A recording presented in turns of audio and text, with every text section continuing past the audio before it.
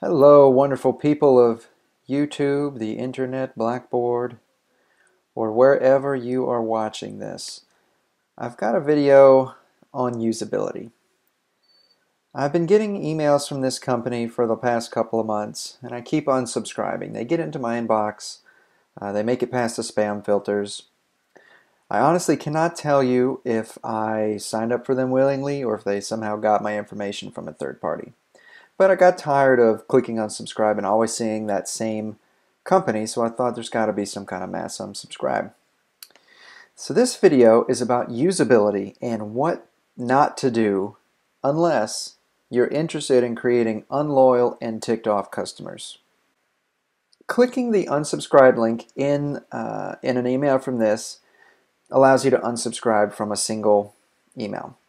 A separate link in there allows you to go read their privacy policy page, which is here, that says you can either call us or visit this web page. Now, I'll be honest, I have not called them. I just did this web page to mass update.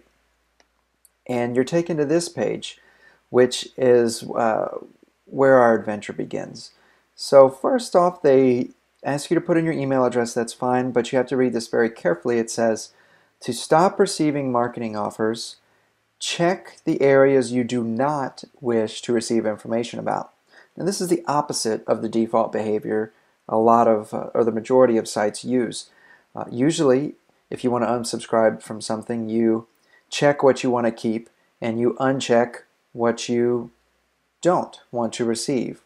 So just having to read carefully and do the opposite of what you're used to is creating a little mental tick, and it's less user-friendly. So you want to allow your users to do things without thinking. And this is causing their user to think and say, is this really what I want to do?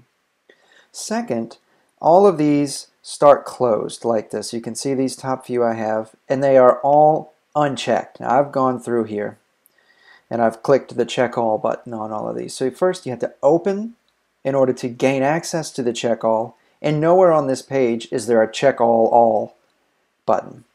And let me just kind of show you how many lists of emails we're talking about. Thought I had missed one.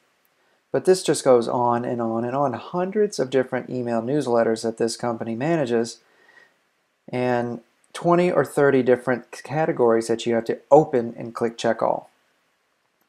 So at least 50 clicks in order to get access to unsubscribe from all of these emails, and nowhere on the page is there a one button to check all. And then there's additional opt-outs, which I'm sure are another subcategory that these don't even cover.